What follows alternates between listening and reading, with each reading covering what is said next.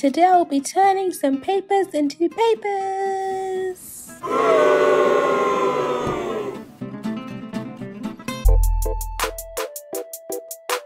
Hey beautiful people, welcome back to my channel. So before I get into today's video, please subscribe to my channel down below. Like this video because things are going to get messy but lit. So today I'll be making some handmade papers. Now you're wondering, what the hell am I talking about? Basically, it's a process where you're recycling old scrap papers. Instead of like recycling them outside, you can actually be creative. It can be a nice fun activity to do where you're recycling some old scrap papers. You know, you may have some old junk in your attic, in your storage, and under the bed, whatever. Well, at least I do, because I like to keep all my stuff. I don't like throwing things away, just because I feel like in 5 to 10 years time I can go back and, you know, go through these things and just like relive all the moments again, and just, it's a habit that I have. If you do that too, let me know in the comment section below. So tune in to see me get creative. In my last video I absolutely failed the drum roll thing, so I'm gonna try it again. I've practiced it. It took me 20 minutes to learn the drum roll. Anyways, let's get started. To begin with, I am taking some old notes from my time in A-levels and I am cutting it into finer strips of paper.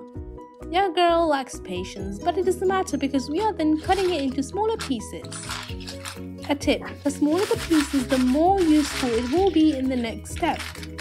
Next, I am soaking all the pieces into some lukewarm water because we need it to be soft and soggy. I let it sit for an hour, then as you can see the pieces have become quite mushy and ready for the next stage in the recycling process. Then I am using a milkshake grinder that I no longer use. I am filling it with approximately 2 spoons of the soggy papers with some water, and I am grinding it into a soft paste. This is the outcome and it's called pulp. Yeah, I did a lot of research on how to handmade recycle paper. When it comes to creativity, the artist in me awakens. I will be experimenting with some dried flowers, dark confetti, food colors, glitter paint, and some watercolors to create unique, colorful, and textured handmade papers. So now, let's make some pretty handmade recycled papers. I am adding some of the pulp in a bowl full of water, and I am mixing it well to evenly spread the pulp. At this point, you would normally use a tool called the Deckle, which is a removable wooden frame used in the manual papermaking process. Since I do not have one of these, instead we are going to use a kitchen utensil known as the handheld powder sieve. I don't know if this is a worldwide thing, but you are bound to find one of this in a brown household. However, you can purchase this from Amazon. I am using the sieve to evenly scoop up the pulp with the help of the water to create an even layer like so, draining all the water out by tilting it to one side. Then I use a cloth to gently dab to remove any excess water, but ouch! The cloth was too rough and it began sticking to the pulp, so I switched to a thin cloth and it worked just fine. Then I let it dry for an hour before removing it from the sieve by slapping the sieve several times in the process, and finally the paper fell in one single piece.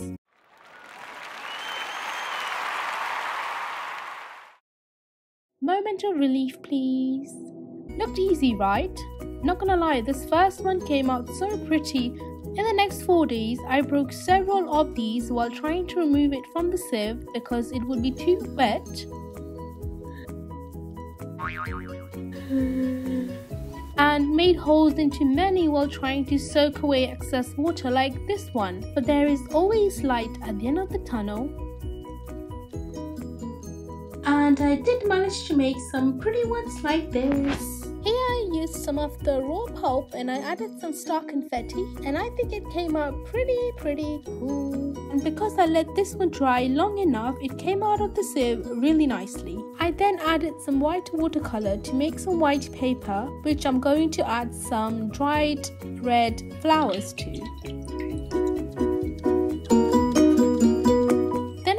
If there was an uneven spot, instead of taking the whole thing out of the sieve, I can just add some extra pulp with water onto the spot that needed a little bit more to just like fix it, you know? And it worked fine. Then I mixed some white and red watercolor to make this beautiful and cute looking pink color, to which I will be adding this cream/white color dried flowers, and I think they go well so beautifully.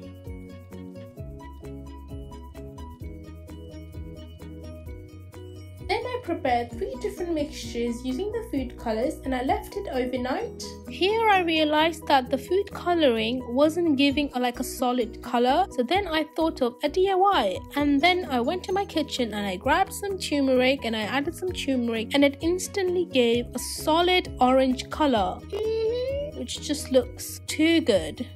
For this orange paper I thought some contrasting purple/white flowers would be awesome. As you can see on the screen, they are looking so cute. I then made some green paper using the green food colouring, which gave a very pastel-y kind of green colour, and I was okay with that. I think it came out pretty good.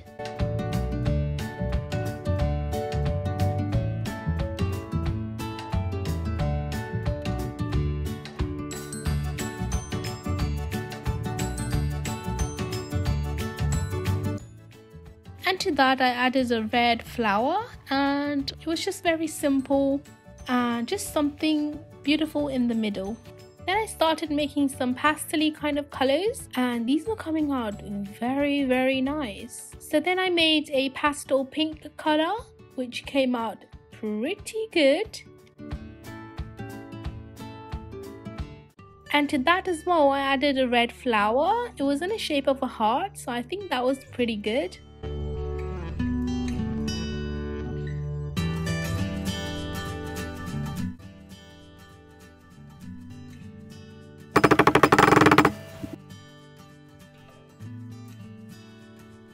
Damn, did you see that fall? And wow, I think this pink color is just so stunning. Oh, just look at the texture and the details. Hashtag awesome. So now to the same mixture of that pastel pink color, I added some purple watercolor pulp, and wow, that made such a beautiful pastel purple color.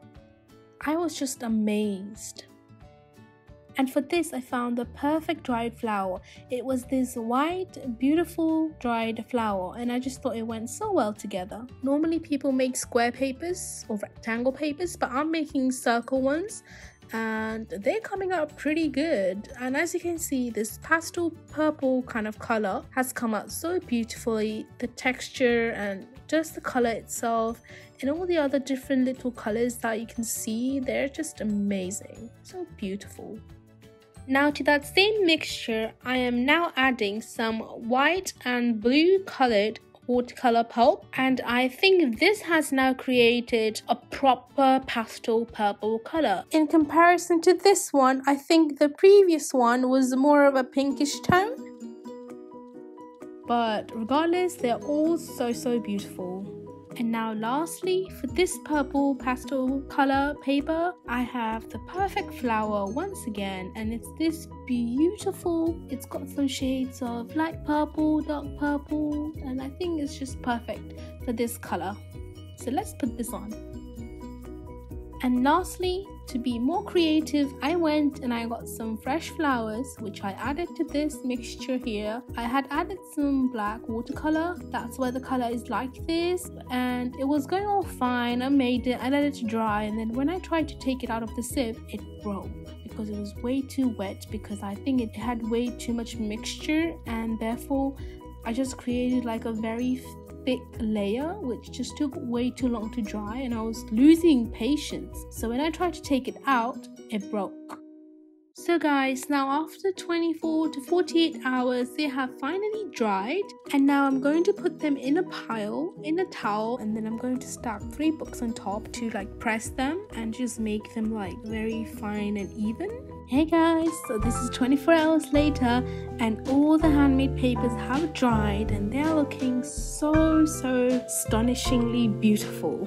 These are the handmade papers. You can call it recycled papers. They have come out so beautiful. After pressing it down for a day, they are super soft and very fine, thin, and actually reusable, and I think that's just amazing. They have such a good texture, such good colors, and these can be used in journaling, scrapbooking, can even make like a little notebook out of it, or you know, like a very vintagey kind of book. And yes, I thoroughly enjoyed making these handmade papers, and I would definitely do this again. And I'm definitely going to use these papers to create something I'll let you know what I create, and yes.